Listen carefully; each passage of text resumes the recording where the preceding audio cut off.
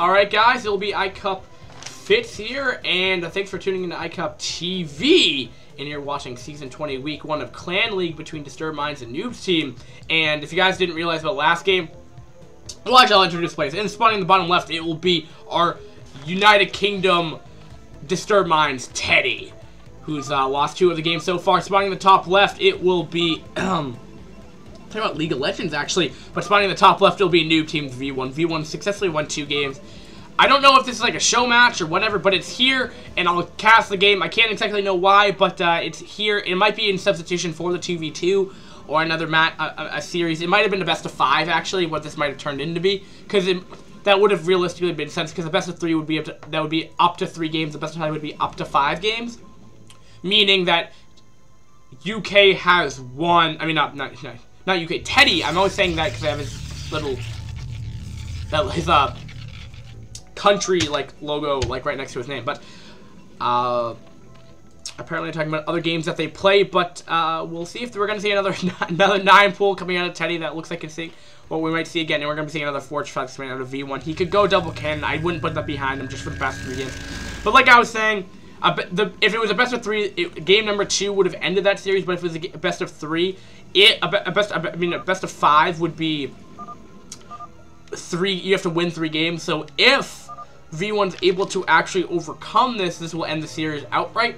But again, there's a spoiler one. So I see up to 3 replays per matchup anyway. So I don't actually know how this game's actually going to play out. So we'll see. Now we're going to be seeing the scouting probe going to the wrong location first off. And, oh, the map is Jade, by the way. Reverse ramp, so you're going to see a lot of buildings on the high ground. But, I mean, you're going to see a fortress expand anyway. But you just don't want range units attacking you on the high ground while your range units on the low ground. It's a very bad scenario because you have a miss rate. Say, example, if you're V1 here and his Dragoons are down here when he has Hydra up here, they're going to hit all the time versus the Dragoons are going to like a 50 or 25% miss rate with that. So, but we'll be seeing a pool before hatch, so a little less all-in coming out of Teddy. That's kind of hard to say after these past 2 games, but for sure he's going for a less all-in build as he does get that hatchery up. Now this I predict that what he's going to be doing, this is going to be mainly for a macro hatch just to pump out 1,000 lings. I feel like that's what it's going to be. No, but he's droning up though. That could be what the scenario is, because I always did a build. Ooh, he's going to take a 3rd, actually, so it looks like a little bit more standard pool before hatch into 3-base Zerg.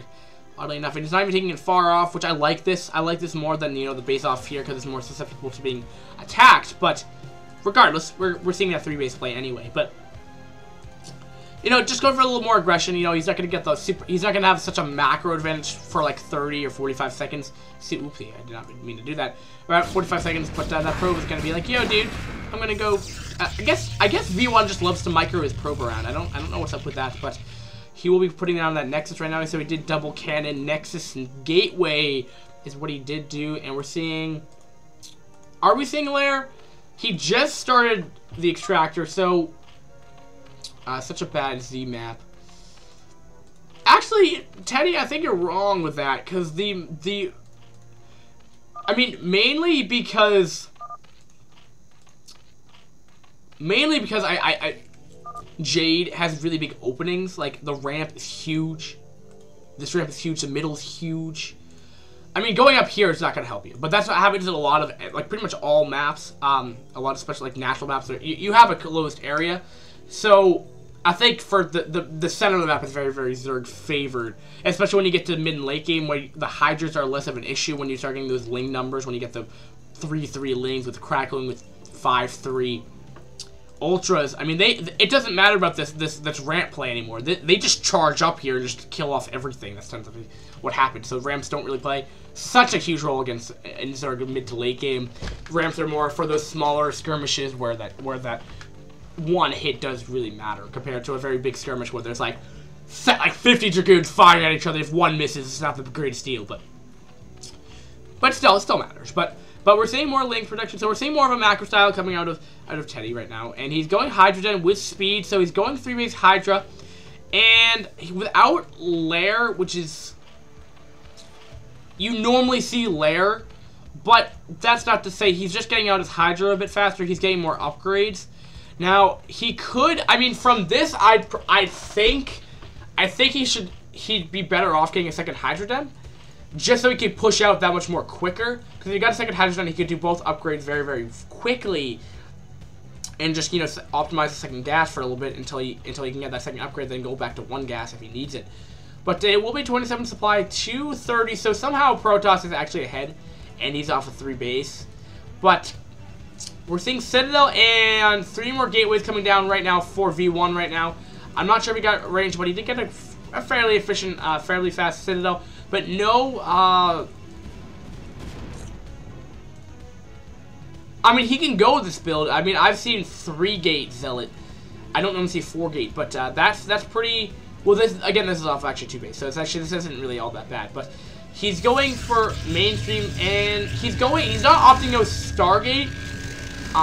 Well, partially the reason is because he sees Hydra, but that would actually help him, because what happens sometimes is that, ooh, dancing Hydra right there. What the Corsair does, it just stalls for time for the storm to get completed, so he can get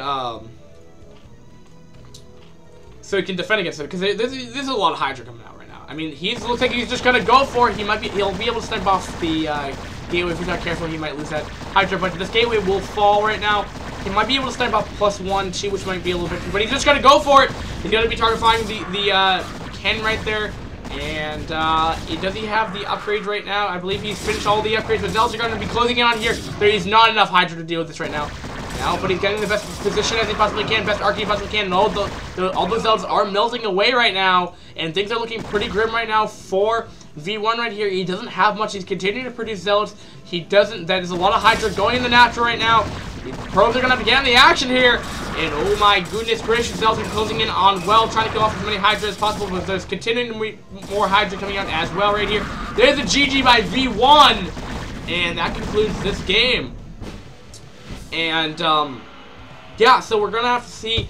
On my other monitor, I could check what the replays were, and this is the last replay. I don't have any other replays. Sometimes I don't have all the replays, but this is what I have. This is what I'm given. So, Noob Team has successfully won this the series. And I don't think Disturbed Minds has failed to win any of these matchups. Yeah, none of these matchups.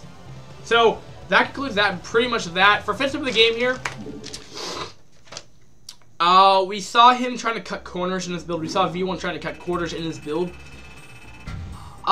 Which isn't recommended unless you know what you're doing. Of what V1 said, I think he's fairly new. Possibly because he said that's the second time he played on Jade, and Jade's a pretty common map. But whatever, regardless, it doesn't really matter. But the fact of the matter is that he cut corners. You go Stargate after you do a Forge Fast Cannon with +1 because you're killing off the Overlords in the base. No, you could get 1 Corsair, you can get 2, or you can even get +1 with that if you want to go all in with it. But, or go more heavy into air attack later on if you're going to plan on doing that to late game. But you get those Corsair to stall for the Hydra, so the Hydra have to stay back. Not all the Hydra are attacking you.